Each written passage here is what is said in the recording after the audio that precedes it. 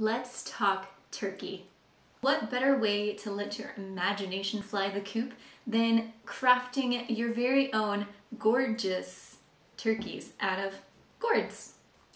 Today I'm going to show you how you can make your own turkeys out of gourds using very simple ingredients, I guess you could call them materials. You can do this as simple or as elaborate as you'd like. Whatever you want to do with it, I'm going to show you two ways that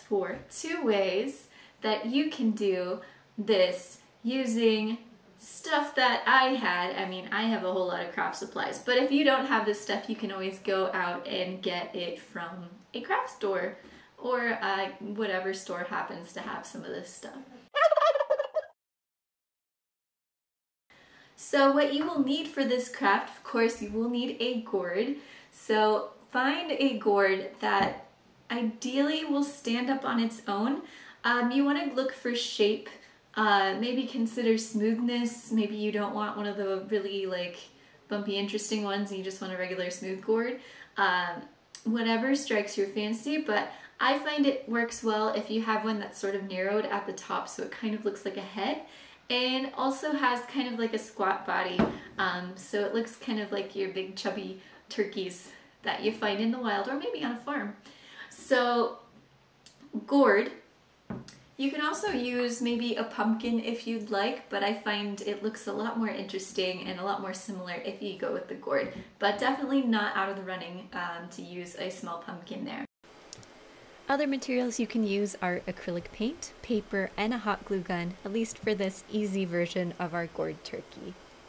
All of these things are just ideas. You can go to the craft store and find anything else that strikes your fancy, say googly eyes or feathers or pretty much anything that you want. I'll show you kind of two ways you can go with this. For this part, I've laid down a piece of contact paper with not separated from the little mat it's on, just so I can use it for a safe, clean surface and it won't mess up my table here. I have my gourd and I have some brown paint. So we're going to start with the easy one. We're going to paint a solid color of brown all over the gourd, and I'll just put, a dab directly on my contact paper, because why not? No need for palettes. You can also use a paper plate if you have one. And this is kind of the fun part because you don't have to actually do an amazing job in painting. There's no real detail work on this part. You just coat the whole thing. Okay, so we're back with the easy one. We've already coated this with a coat of brown, and this is ready for some details. So the first thing I'm going to do is map out where I want to put my eyes.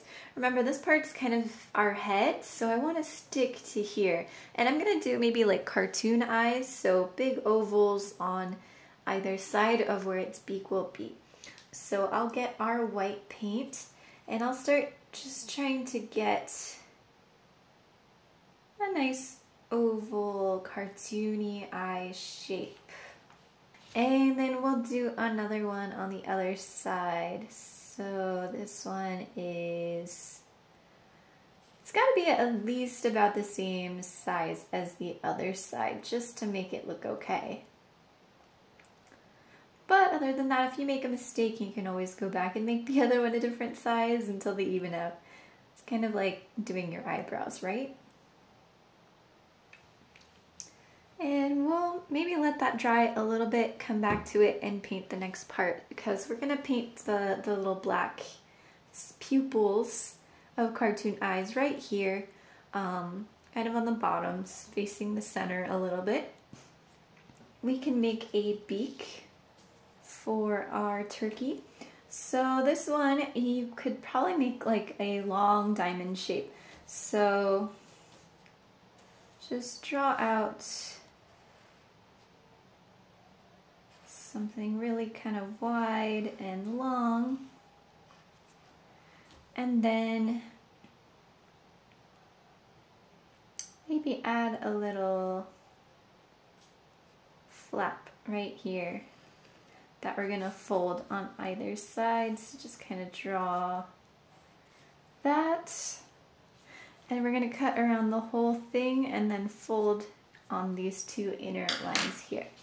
So let's cut that piece out and see how it fits.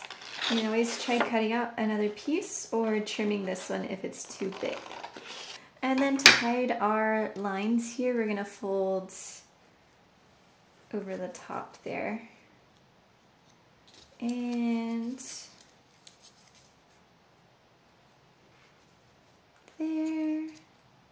And then when you fold it this way, just trim it right there so it doesn't show on the other side.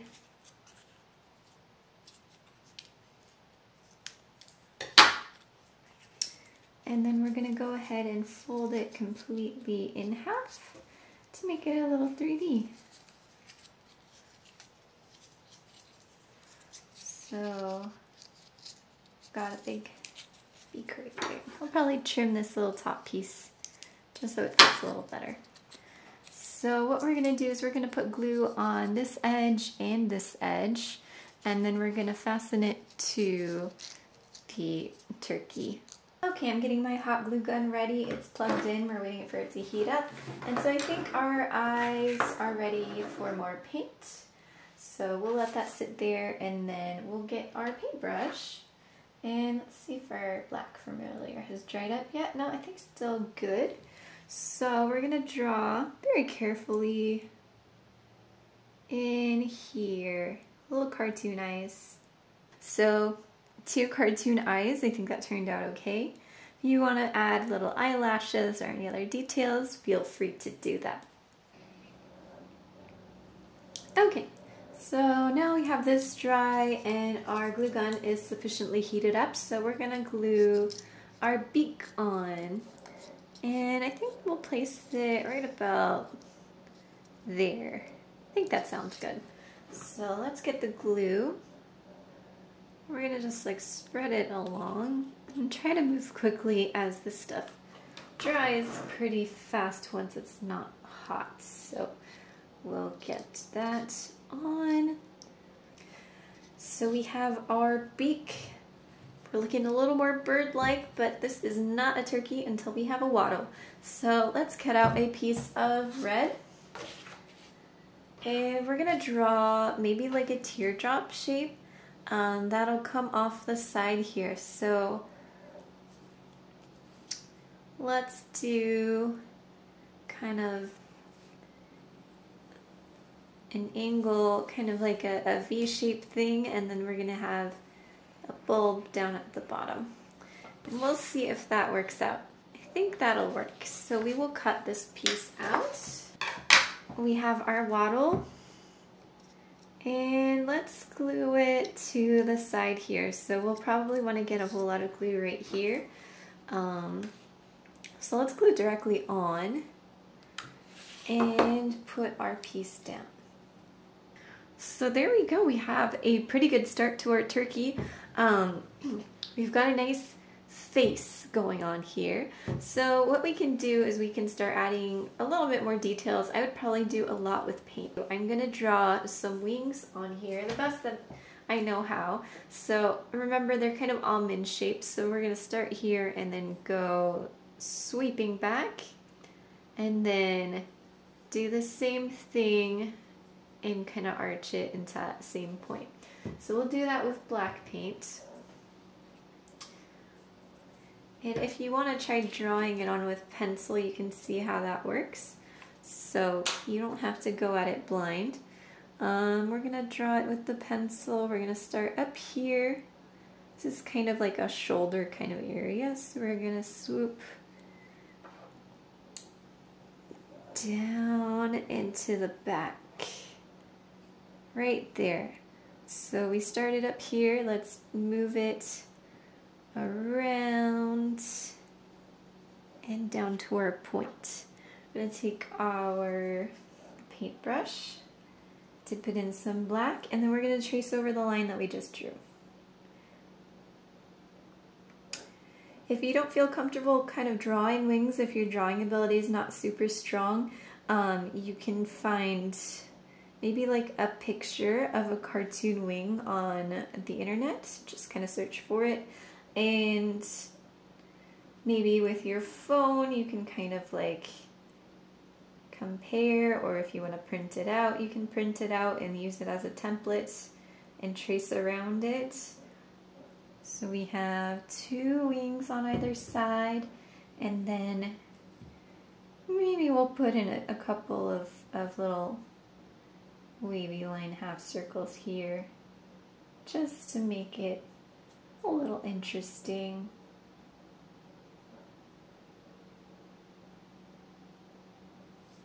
Maybe we'll do like a row of 3 followed by like 2 individual ones,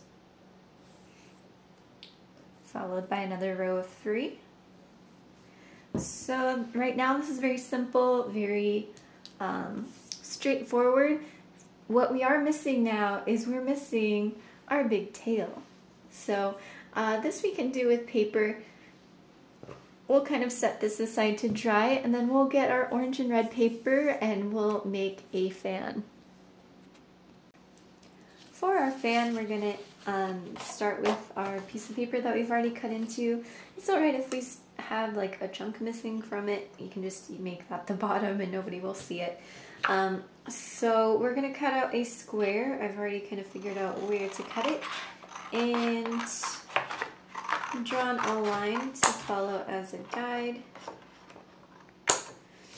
And then what we're going to do is we're going to fold our paper in half, our square. We're going to toss this little section that we had.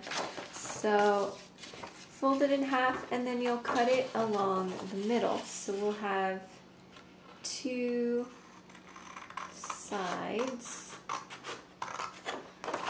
that are of equal length and equal width. And what we're going to do is we're going to fold them into a fan. So how this works is you fold forward, and then the next one you fold in the opposite direction, then you fold it forward again until you get the zigzag pattern in the paper. So we're going to start. Let's try to use this one that I've made as a guide. I want it to be somewhat equal. So I'm going to fold it about where it is on the red one. And then I'll use this as a guide from there. So I want to line up all of my edges with this part that I've started here. So once you have a little flap here, flip it over and then fold it away from you.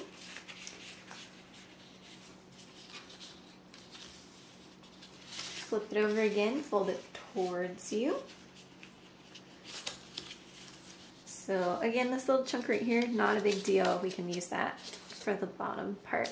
So these pieces are going to go behind, but I need a little bit more, so we're going to fold another one. So I have 2 pieces of orange, and I've also prepared 2 pieces of red. And to make this colorful and interesting, I'm going to put them together with orange, red, orange, and red. We're going to use the hot glue gun to glue the bottom. You can also try using some tape around the bottom if you want to really hold it in place. But we'll try the hot glue gun. You're going to want to put glue in between each of the folds on either side in order to secure it, and we're going to do that for all of these. So this is getting a little gloopy. You're going to put some glue on, press it together, put a little bit more on the next one, press it, and then we're going to glue these pieces to each other. Once you have your glue all set here, you can widen it ever so gently. Be careful though, because you could tear apart some of your glue in the back. And we can glue this. Maybe I will put a little like triangle right here so it has something to adhere to. And cut that out of our piece here. We'll use this triangle, glue it on the back, and then we'll have a nice solid surface to adhere everything else to. So let's make sure this is nice and glued up. It's going to be very hot if you put a lot of glue, but we want that to harden and fill in some of these spaces and give us a nice flat surface. So letting that cool off just a bit.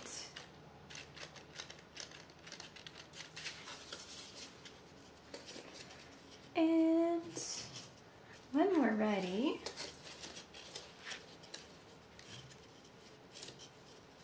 we'll probably want to make it so that it sits on the ground a bit. That way it'll have some support and it won't have gravity pulling it down.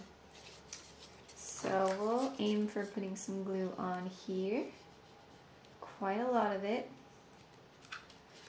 And we'll affix this to that probably while it's sitting, just to make sure we get the glue in the right spots.